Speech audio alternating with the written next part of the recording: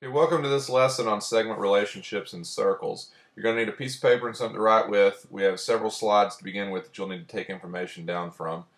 You'll want to pause the video at each slide. There are 5 slides in all. Slide 1, Slide 2, Slide 3, Slide 4, Slide 5. Okay, now that we have that information, in this problem we are wanting to find the value of x and the length of each chord. So we're going to use our chord product property. And so we're going to take, for EF here, the 2 parts of that chord are the 10 and the 7. We'll multiply those together to get 70. And then we're going to set that equal to the 2 parts of GH, which are 14 and x. Multiplied together gives me 14x. So I'm going to have 70 equals 14x is my equation. Then by dividing by 14 into both sides, I'll get that x is 5. Now I know the length of x, but I also want to know the length of the whole chords. Well, the length of the whole chord, I'm just going to add the parts. So for EF, I'm adding 10 and 7, so I'm going to get 17 for the length of EF. And for GH, I'm adding 14 and x, but we found x to be 5, so I'm adding 14 and 5, which is 19. In this problem, the art department has created a sketch for a moon that they would like built for a play. And so what they've done is they've drawn a chord, this 18-inch chord, and they've used a perpendicular bisector with it, this 8-inch bisector. Now, what we learned in a previous lesson is that a perpendicular bisector, which will be represented by this 8-inch piece here, will go through the center of a circle if it is the perpendicular bisector of a chord in that circle. And so that is what we have. So the extension of this 8-inch line would have to go through the center of the circle. And so what we do is we take this line and we just extend it out, and we want to find the rest of that to create the circle. So we're going to use that in this equation right here that we're setting up, where we have the 8, this piece of the chord, times the other piece. Well, what I'm going to do is I'm going to say that the 8 and this other piece together are the diameter, d, but this piece over here does not use the 8, so I'm going to remove the 8 from it. So that's where the d minus 8 is coming from in this equation. It's the entire diameter without this 8-inch piece. And that's what's representing this purple segment. And then the other chord that I'm using is the 18-inch chord, and it has been split into 2 equal pieces, so that's going to be a 9 and a 9, and that's what you're seeing here, the 9 times 9.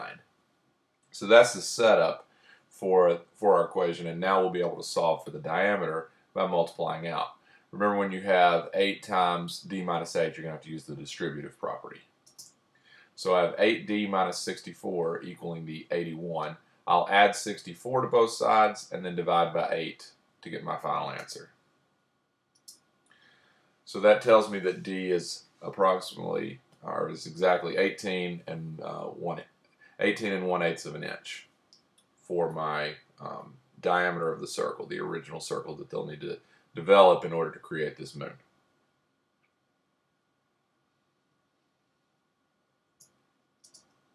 Alright, here we're going to use our secant rules. And remember, our secant rules say to take the piece of the secant that's outside the circle times the whole secant.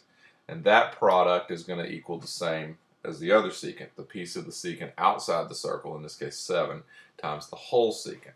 So my setup here is going to be 8 times the whole secant, 8 plus x, equals 7 times the whole secant, 7 plus 9. So 7 plus 9 is 16. So that's what you're seeing here, the 16 times 7. That's the whole secant times the piece on the outside. And the 8 plus x is the whole secant for GE times the piece on the outside, 8. So I'll use the distributive property here. 8 times 8 is 64, and 8 times x is 8x. And then I'll have my 7 times 16. And so I've got 70 plus 42, or 112.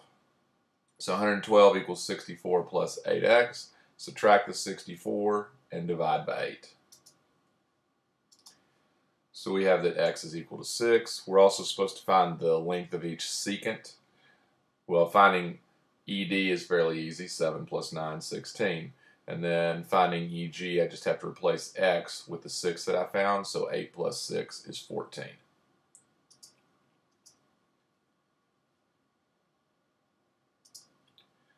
Okay, in this case, what I have is a secant and a tangent. And our rule that we saw for the secant-tangent theorem says that I'll use my secant rule, the piece on the outside times the whole secant, is going to be equal to my tangent squared. There's only one piece of it, so I'll just multiply it times itself. So I'm going to have 5 times the whole secant, which is 5 plus 15 or 20, equals x squared. That's my setup. So I have 100 equals my x squared. Solving for x, I'll take the square root.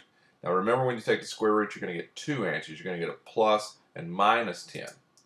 But because we're dealing with actual lengths, we can ignore the negative number in this case and only focus on the positive 10. So x is going to be positive 10.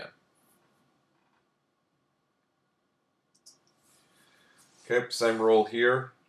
Again, I have the secant and a tangent. The secant, I'm going to use the piece on the outside, 7 times the whole secant. And again, the common mistake here is that you look at the whole secant and think that's 7y. It's not 7y, it's the addition of this piece and this piece, the 7 and the y. So it's 7 plus y for the whole length.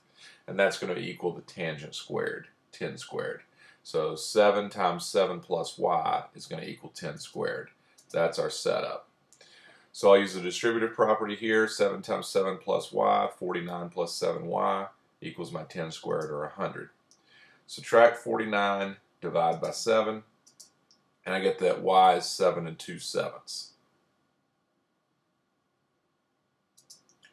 Okay, for a little extra credit, 4 questions here. So this is the first slide with the first 2 questions.